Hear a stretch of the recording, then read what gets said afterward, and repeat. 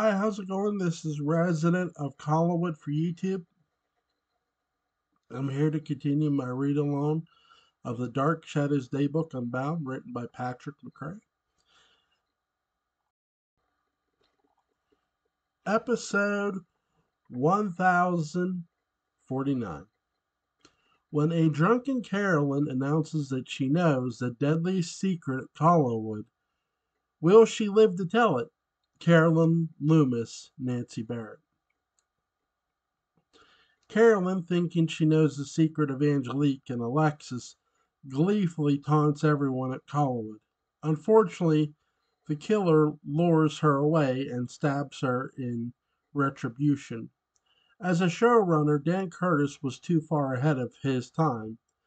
The parallel time sequence of the show is an experiment in and testament to that, as is the project he had running. Yes, parallel the film House of Dark Shadows. An episode like this allows him to test waters and flex muscles that we can see later in his career as a bloodthirsty and unsentimental filmmaker. He sets up the cliches of the soap opera and then shows his frustration by smashing them with an unceremonious sense of ritual. And if he didn't, the writers reading the room did it for him. Even though I've summarized the episode twice, let me make my own go at it. Neither doing a TV guide nor a vaguely quintessentative recap. Carolyn, in a miasma of booze, bitchiness, and low self-esteem, plays informational keep away without realizing the actual consequences that follow. As a result, the she gets stabbed to death by the one character bitchier and lower self-esteemier than she, Roger. Dark Shadows has had enough of that nonsense and starts playing for keeps, a practice that it will follow throughout the final sequence of the series. If you screw up, or even if you keep company with screw ups, you'll die. In today's world of ruthless real television series, killing off central characters is an event that's no longer shocking. Dan Curtis inarguably invented it. So, all you other guys, get back in line.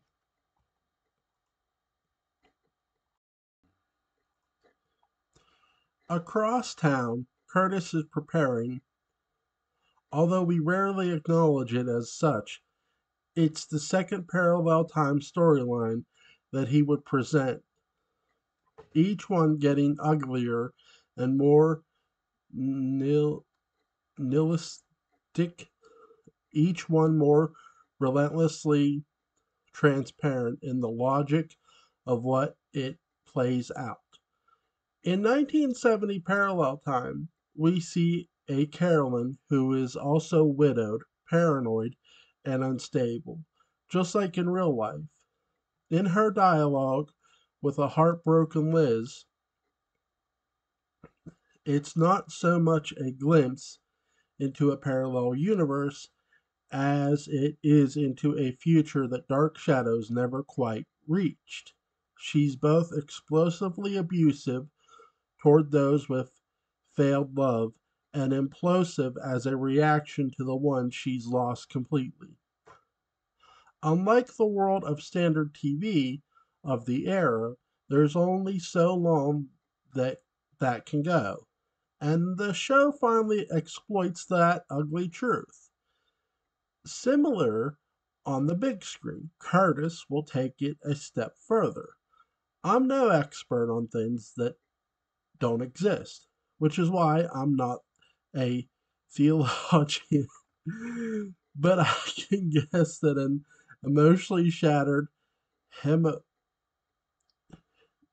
hemathic man who profited from the dehumanization slave trade and starved for 2 centuries will probably dine without sentiment or remorse when released on an unsuspecting world by an incompetent redneck, and someone will eventually take him out once he plays out all of his cards by becoming the most prodigious and swiftest serial killer in the history of Maine, because that's Barnabas 2.0. This reflects Dan Curtis himself. Uncle Barnabas, the hero, is a concession to TV. Barnabas, the killer, is probably more like the truth. When the writers asked Dan where the TV version was, and he responded that he wasn't doing it that way again, we get the most revealing statement about the creator possible. Yeah. This is the producer who would send writers running from meetings, throwing up, and parallel time. This kind of blunt pain, short timer, unsentimental parallel time as we have in this episode. This or sorry, this episode is not necessarily so parallel, it's unfortunately true. The secret to Dark Shadows is not that we've gone to parallel time, but that we finally emerged from it. This episode hit the airwaves July 2nd, 1970. 1970, Ragnarok Redux, baby, yeah! Night has fallen over the great house of Collinwood. This is probably my favorite storyline in this series, although it's also the least fun, having gone to 1995 in a sideways attempt to escape parallel time. Barnabas finds Collinwood in ruins and stumbles across a list of events that will precede its doom. He returns to the present, whatever that means, at this point, and despite his valiant handwriting, Collinwood is destroyed. Well, we can all stop bitching and moaning about the show being about a pen. It's proof that Dan Curtis was capable of epic storytelling without even leaving his miniature studio. No, it's not about a pen. It's not even about Dark Shadows. It's about America. It's about a man from the era of America's highest aspirations thrust into chaos and devastation. Is it the result of his absence or the logical consequences of his actions? That's a sphinx without a riddle. But this is not the program that began in 1966. When we could and would climb out of Camelot's crater, carried on the shoulders of a mighty Texan in Washington, and in his care soar ever upward to the moon and beyond. Or so we thought. The mud of Woodstock mirrored us in the belief that this was the best it could get. We buried another Kennedy and a king and an ex. Charlie had done the devil's work, indeed, and his legacy is written in the soul's blood of pure erotic ebullience. Sharon Tate needs security? Question mark. Call the Hell's Angels. We see how ultimate worked out. I'm sure Cronkite talked about it after disclosing the Vietnam death toll for the day. So Barnabas goes 25 years beyond all of that and finds Collinwood in ruins. I am not surprised. The town of Collinsport is terrified to even speak the name Collins. Perhaps because they destroyed them.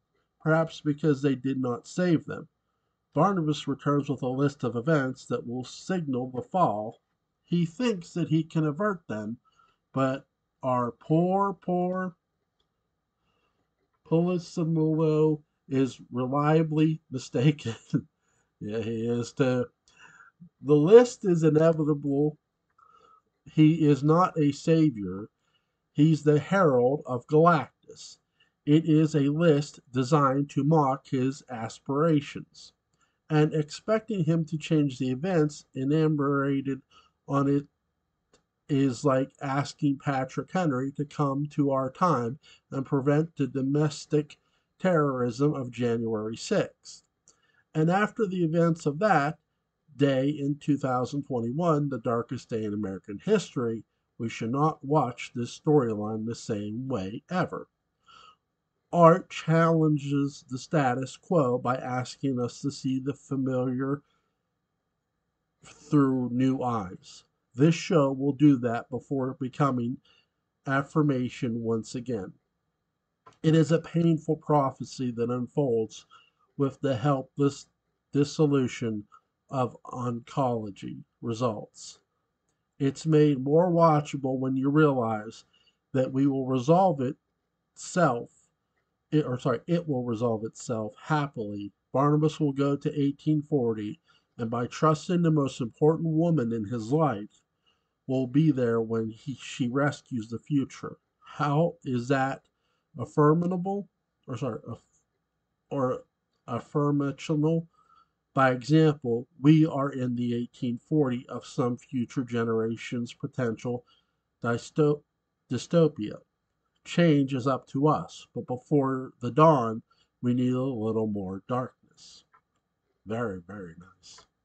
I love the Galactus reference in this too. Very, very nice. Episode 1083. Sebastian Shaw, one of my favorite characters, uh, in going from 1995. Now he's not in the 1995 arc, but when they get back to 1970, we meet a character named Sebastian Shaw, who's played by Christopher Pino. Sebastian Shaw disturbs Haley with news from the beyond. But will he open his third eye in time to see that Collinsport's most vulnerable hunk is coming his way? Professor Stokes, there, David. David and Hallie find a dollhouse of Rose Cottage in the playroom. And are disturbed by the presence of dolls that resemble themselves. Driven by Haley's evasions,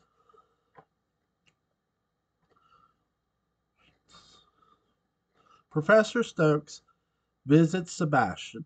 Although he implies that Sebastian is a fraud, Sebastian demonstrates his powers through a heartfelt vision that ends in the sight of the children sleeping. After Stokes leaves, Sebastian confides in Roxanne that the children were actually dead. At Collinwood, David and Haley try to break Gerard's spell by burning the dolls. When they return to the playroom, the dolls have reappeared unharmed. The irony of Dark Shadows broadcast history is that by the time they were making the episodes that would have regularly given kids nightmares, the kids for whom the show was vaguely aimed were too old to be scared or given nightmares by soap operas or maybe still watching, but 1083 is a fine candidate for nightmare inducement, and a perfectly good reason to walk a little slower on the way home from school. Lately, Jonathan Frid and Grayson Hall are not reliably waiting to greet them. It's a cursed storyline, cursed by the fact that we already know they're doomed. Yes, the whole point is averting it, but at no point do our heroes catch a glimmer of hope. In this episode, we have only the third stringers to rely upon. And I hate to call Professor Stokes this, but the role of skeptic is a strange one for him. and it's a little odd to try and get behind him not believing in something, especially because he gets it wrong. And that's what they do in the Ragnarok sequence. They get it wrong at every critical point. When getting it right with Thor Gerard, he is a villain whose plan only works because of entropy. An all-star can only get it right so many times. Stokes not only has trouble detecting that Sebastian Shaw is the real deal, but he even fails to detect the only lie told by him, that the children were in no real danger. In fact, he saw them dead. This isn't a testament to Stokes' waning powers, it's a tribute to the insurmountable odds he faces in near ignorance. Killing kids is one of horror's few taboos, reserved only when the medium has no interest in charming the audience. And to witness what happens when you effectively break that taboo, revisit Pet Cemetery. Sure, kids have died, almost died before on the show, but never just, because heroes constantly outmatched. One of the only things that makes much horror watchable is the knowledge that the forces of good may somehow escape, or, as with the 1982 The Thing, at least take it with them on the way down.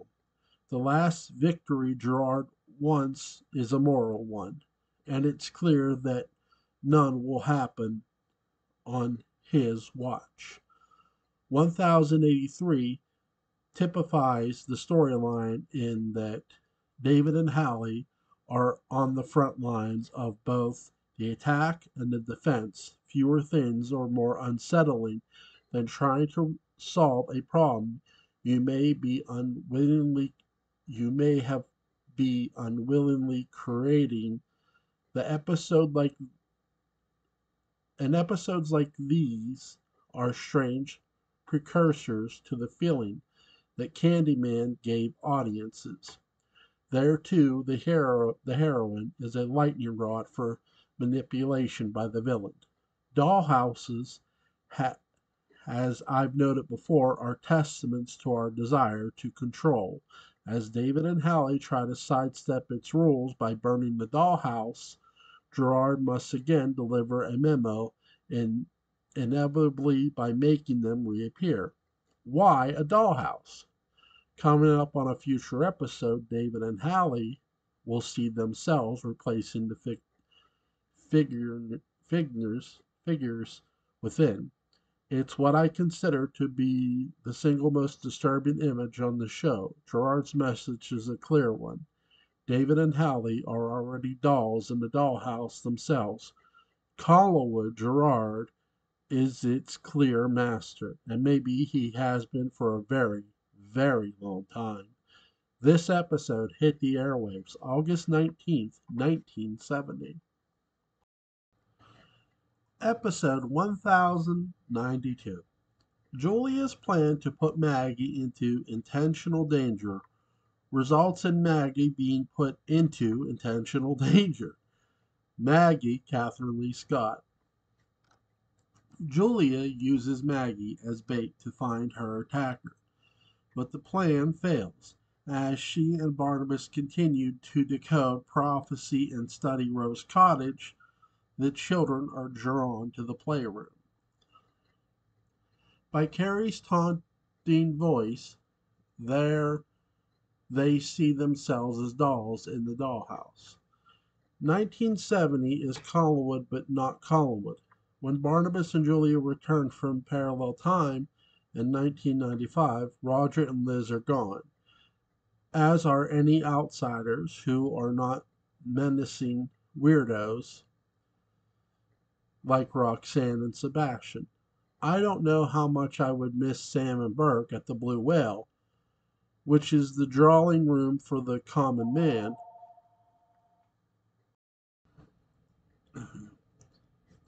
1970 is Collinwood, but not Collinwood. When Barnabas and Julia returned from parallel time in 1995, Roger and Liz are gone, as are any outsiders, who are not menacing weirdos like Roxanne and Sebastian. I don't know how much I would miss Sam and Burke and the Blue Whale, which is the drawing room for the common man, quite so much. The stories have been so exotic that we really haven't had time to mourn them. But the bread and butter of so much of the show was playing off rich from not rich, isolated from urban, sherry from Stroh's, etc. This perhaps became irrelevant with the introduction of Quentin, a man of pretty common sensibilities with an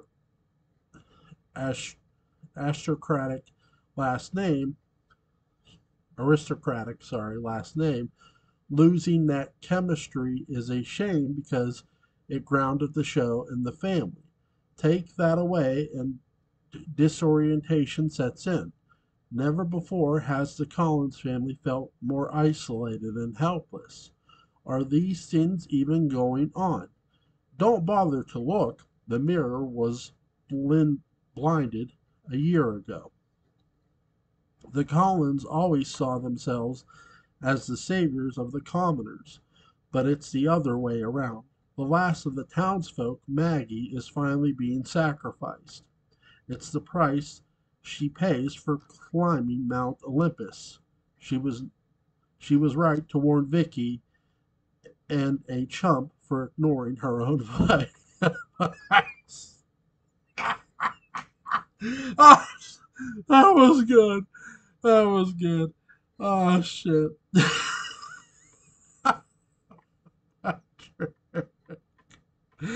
Oh my god, that was gold, dude. Oh goddamn. 1092, and he's right too.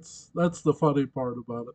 Begins with Maggie being allowed to wander the Collins estate, so that Julia can track down her assailant. When that fails, she and Barnabas refuse to alert the authorities, which might have been a life-saving move. It's as if they had the series want want her to die.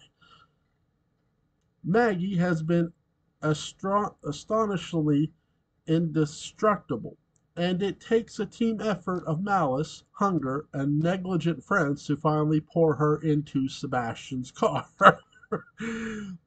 But with sensible average folk around, there is no way that the Collinses would have stayed in that house. I mean, it's Quentin, the kids, Barnabas, and Julia. Carolyn, too. That's a double room at the Collins Port Inn and a couple of sleeping bags. It might be close quarters, but Gerard can have the house. Doesn't happen in a vacuum of prag- pra- pra- pragmaticism. There is what we're left with, and it's intentional. Horror may be the ultimate expression of art because both are about stripping down the essentials until the only remaining choice exists by default.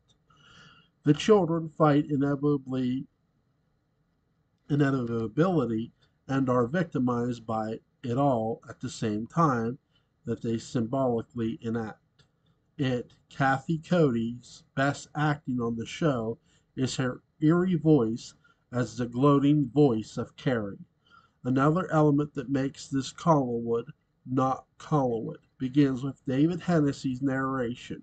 It's not supposed to be he's not supposed to be doing this, and his voice is not supposed to be that deep. He and Hallie even argue over whether or not she's a guest. And David gives her the bad news that she's becoming a lifer. So, is that the next Vicky or Carolyn? Yes, no, too young. All answers apply, ultimately making her another element that doesn't quite fit. and doesn't quite fit on purpose. It keeps Collinwood alien to us because this upcoming trip is not about saving David or Collinwood. Whether he knows it or not, this trip will ultimately be about Barnabas saving himself. Barnabas continues to wander through a liminal forest, and in the words of Michael Corleone, every time he thinks he's out, they pull him back in. 1897 seemed to be the forest, and 1970 home. It was a specific place to which he could return after parallel time. But nothing's the same when he does. The household is different. Even Julia's hair is different. The forest has followed him into a present that may be more unfamiliar than parallel time. By the time he returns home to 1971, Collinwood is finally a familiar saint. But he is not. That's the irony, and it's not a nice one. Is he being manipulated? We are all viewers, and our sympathies, heroes, and their supposed true love. 1092 is talking about this in loud silences, and a final image both chilling and satirical when we realize we are in the dollhouse with them. This episode hit the airwaves September 1st, 1970. Episode 1105. When Barnabas realizes that Maggie is bonded to another vampire, it's time for Willie to raise the stakes before she's gone for good. Willie, John Carlin. Julia and Barnabas are again unable to protect Maggie from the other vampire, and thanks to Carolyn's mocking help, Willie finally finds her in the mausoleum, attacked again. They later track down the vampire's daytime resting place, and he and Julia are shocked at what they find. Unthinkable and existential crimes and affronts to Collinwood if it existed, but doesn't. A Collinwood without Lewis Edmonds or Joan Bennett is not exactly Collinwood. But has anyone noticed it just kind of happens? The series lulls us into a presumptuous nonchalance, and when we finally call roll, it's far too late. 1105 brings us into the last 5 episodes of the prime and contemporary universe in which the series began. It was and is home, and excluding a brief glimpse in 1198, this represents the beginning of our last and most apocalyptic visit. There is no sweet to the bitter, and if you're looking for sentiment or nostalgia, look elsewhere. It's not a home, it's a house. Roger and Liz are gone, and we are a far cry from Roger's declaration to an early ghost that we'll be back. Quentin comes and goes primarily to betray everyone for a fellow former phantom out of time. Barnabas is compromised to strictly nocturnal operations. All three residents, Carolyn, David, and Hallie, are on the road to demonic corruption. With David and Hallie missing, what does that leave? Maggie. At last, even she lacks the wherewithal to defy the vampire's summons. If death doesn't claim her before undeath can, a surrogate guardian for the home, she's unable to guard even herself. I haven't seen Mrs. Johnson conscious lately. Willie, of course, is Willie. Stokes is busy fulfilling a prophecy that said he'd be nowhere near the joint when the chips were due. That leaves Julia as the last and only guardian of the house. And what remains of the family? How did she get this assignment? And why should she be stuck with KP when there is not a single sane, uncorrupted person in the house? Excuse me. When she escapes to 1840, it's not just to save her own life, it's an escape to life, any life. It's such a strange and terminal predicament for the ensemble of both actors and characters that makes Gerard's curse feel real. He's been destroying the house for months. It's only now, stepping back, that we actually notice how successful he's been. His work is done. The zombies are merely a flourish. This is a tough, sad, obstinate storyline, and it defies efforts to love it. Gothic literature knits a strange glamour into its sense of decay, but the Ragnarok sequence doesn't. It's a very real death, and it doesn't even feel reversible. With the mechanics the show has established, it just quietly malignant, and it's mirthlessly mocks our heroes. Barnabas loses Maggie to vampirism, which is bad enough, but it's not even his vampirism. He can't find or summon the other vampire or even guess its gender. Willie is equally incapable of protecting Maggie, finding her near where he intentionally found Barnabas years before. Quentin, seduced by one ghost and about to be assassinated by another, taunted as a villain he never was from a timeline he never knew. But we did. As Willie is charged with killing the vampire at the end, we realize how unlikely this is, and that is just a solve, like Iraq after 9/11. It's not even the primary problem. When the vampire slowly murdering Maggie Evans is more is a mere distraction from the real crisis facing Hollywood. Are you dealing with a hell of a you are dealing with a hell of a crisis. But what's the real crisis? Because Gerard is the easiest answer, and that elusiveness is both the sequence's strength and vulnerability.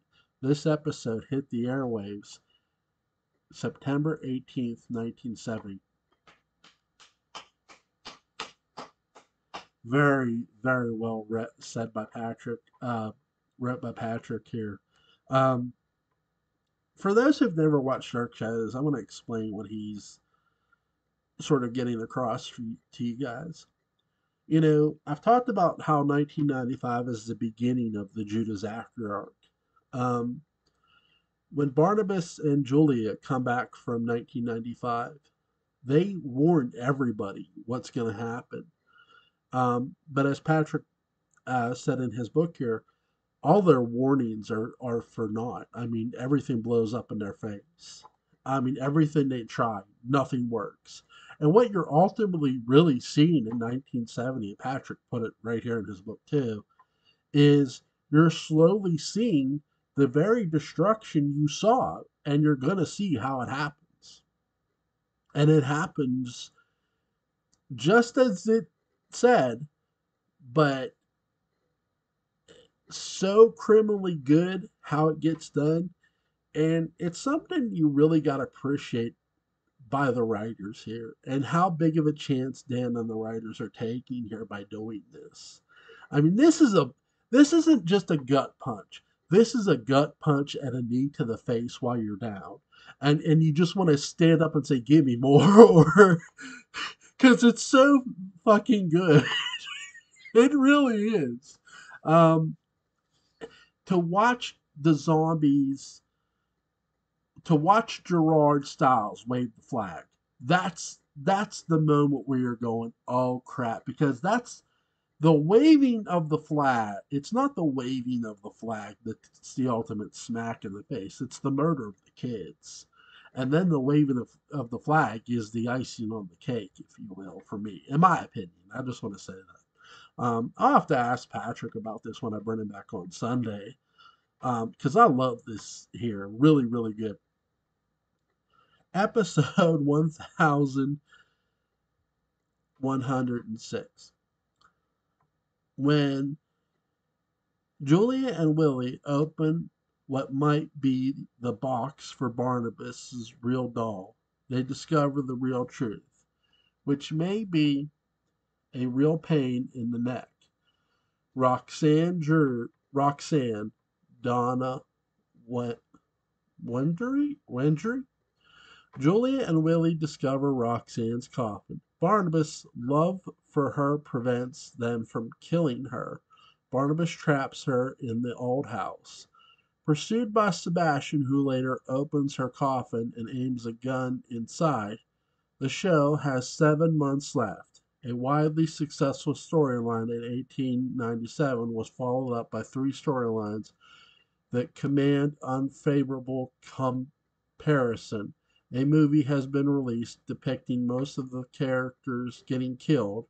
They are no longer just cultural giants with symbolic weight. They are simply characters, not icons, no matter how much the public adores them. They are just storytelling pawns for the producers. The show is still successful. It could be argued, though, that it has released just enough grasp on its identity that we can suddenly contemplate the word without it. It's too late in the series for this, and because of that, it's all about the more welcome. Here we are in the midst of this dark shadow when what should break out dark shadows. It was a year ago when the show outgrew its habitat, habitat like almost any living thing.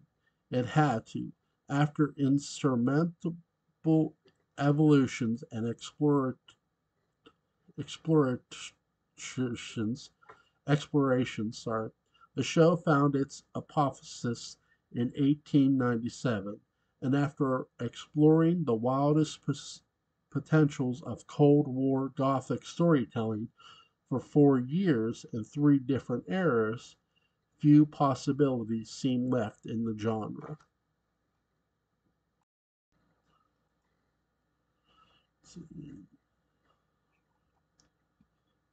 Besides, they had become their own genre. After 4 years and a very successful summer of learning to break the rules, they were now in a position to make the rules. So, why not cure Barnabas? Is there anything really left? And if you're going to cure Barnabas, you might as well give Quentin a happy ending also. Even though he's only been around for a bit, it seems like he's earned it. Besides, have we really had a leading man who wasn't also trying to kill Roger or kidnap Maggie or constantly avoid Willie's inquiries about why he has yet to make Employee of the Month? Yeah. He is, in fact, the only employee. So, for the prior year, more or less, the show has been basking in its own glow.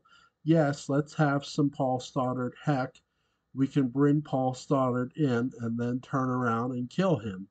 Why not have a snake cult? It gives things a touch of super spy panache. Heck, let's make a movie and send the rest of the cast into a parallel dimension. Let Thayer David have that pencil thin mustache he's always pining for.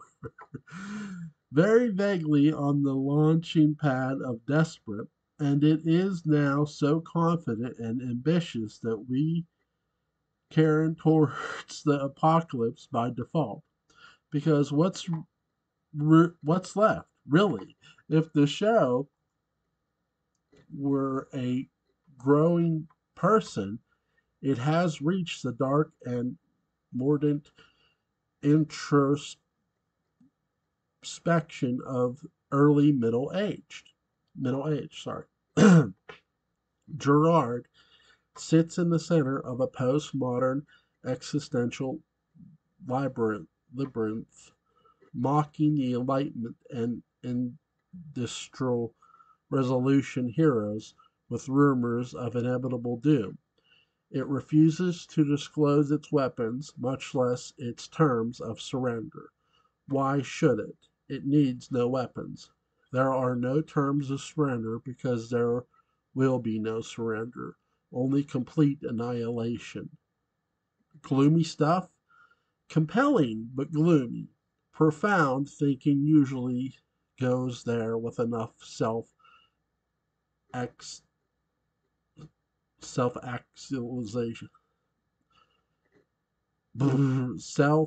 actualization. After all, death and cancellation come for us all, even the undead. The show was drawn from some of the finest works of literature. If literature eventually follows the bleak but contemporary highway of modernism, so must Dark Shadows. And we've been trained to accept it over the past year and define Dark Shadows by this woeful Welchian. So he is, sulking around Rose Cottage with its Welchian hanging out. And then along comes an all star tribute to Dark Shadows by Dark Shadows, almost as if the writers were nostalgic for their salad days when the biggest concerns revolved around life's simple pleasures, like a chained coffin containing one of your loved ones. You know, that special someone who may be up for a stake through the heart or a lifetime of starving imprisonment with the symbol of a dispassionate God burning a hole through their chest, or maybe just a big warm hug. It's that kind of episode, beginning in a crypt with a stake wielding vampire with stake wielding vampire hunters. It remains faithful to the only set that may matter, the old house, drawing room, and with Kippin, Matthew Morgan, Rubbermaid, Big Max Love Dugan behind the bookcase, and another suitable Gothic setting where Roxanne's coffin has been waiting for his moment. Or, sorry, Max Love Dungeon. Um, and of course, being Dark Shadows, that moment ends up being intentional, unintentional, righteous. Roxanne has been a vampire since 1840. So, for 130 years, which is far longer than Barnabas has been a vampire, taking into account elapsed time and all, Barnabas has only been a vampire for 2 or 3 years. You would think that she would have figured out some place more secure to sleep it off. Julie and Willie might know one end of the stake from another, but they are not exactly the team that you call in to test an impenetrable security system. I doubt they could cut line at the steak in all salad bar. It's hard to tell how many times Roxanne almost dies in this episode. Her coffin is open constantly, and when it's not open, there's somebody going in just to stand by it and think about opening it. For the same th- but the same thing happened to Barnabas. When Petofe had him as a prisoner, captures were constantly opening it up, taking the cross off, letting them stretch, putting the cross back on, closing the lid, and repeating the process all over again. No wonder Barnabas had to sleep in a coffin. He was exhausted. That wasn't dictated by the rules of the supernatural, it was a political statement to his captors. If this is a full impossible active characters,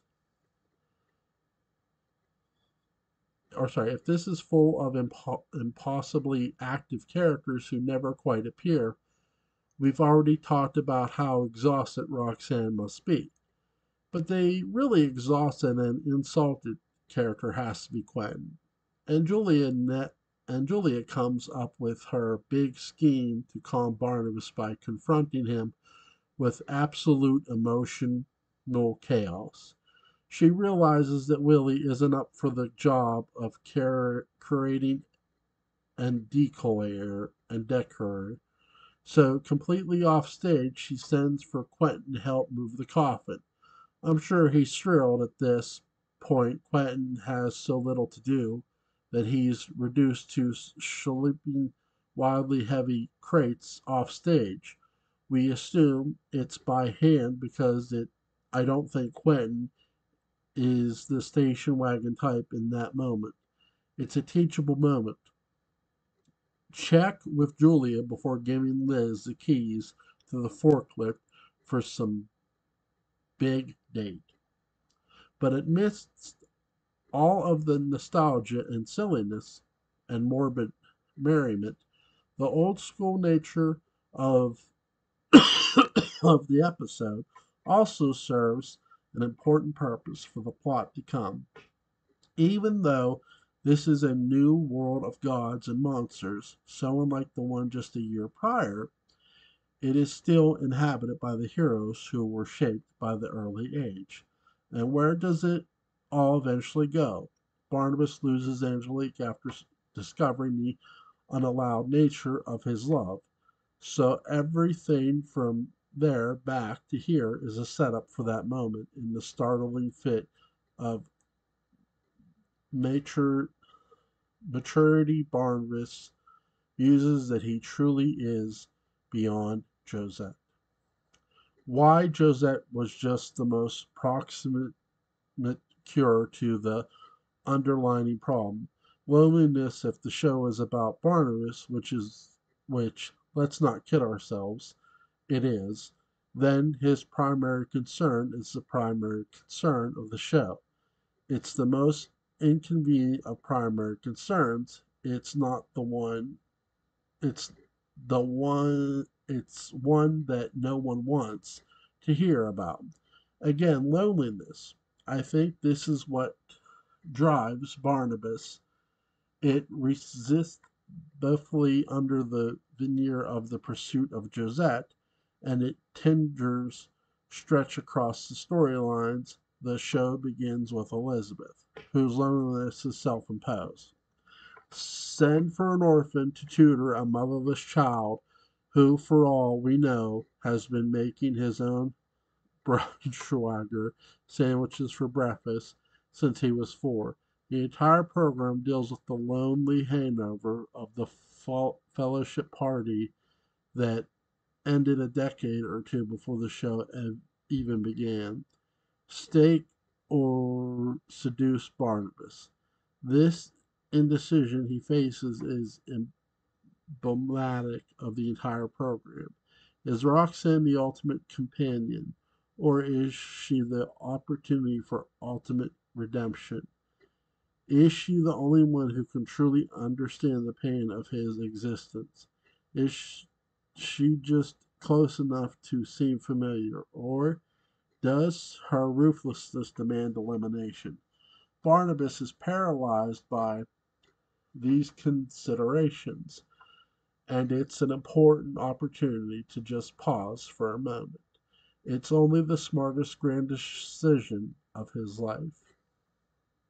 Or, sorry, smallest, grand decision of his life.